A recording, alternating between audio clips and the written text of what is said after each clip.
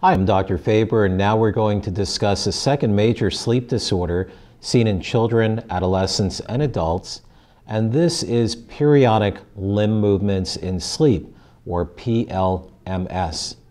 And with periodic limb movements, the individual will have periodic leg jerking movements during the course of the night. And so if a parent is seated or lying next to a child, or in adults, a bed partner may notice these periodic leg jerking movements.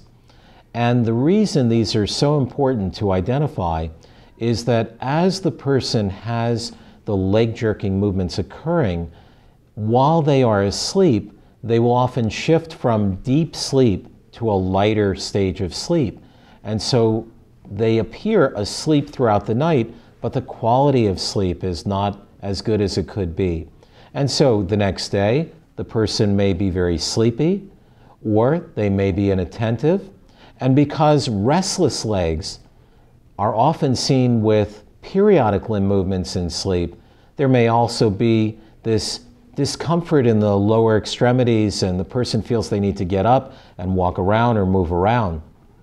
In children and adolescents, restless legs may appear to be like ADHD, and periodic limb movements may often be seen with restless legs or RLS. So this is an important variable to evaluate.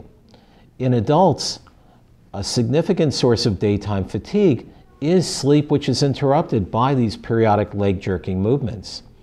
And in young people or adults, low iron stores may be related to restless legs or limb movements, and so obtaining a serum ferritin level, which measures iron stores, may be useful, and that too can be addressed. So these are periodic limb movements, restless legs, seen in children, adolescents, and adults, may be associated with low iron stores, can look like ADHD, and certainly can be identified and treated. Thank you.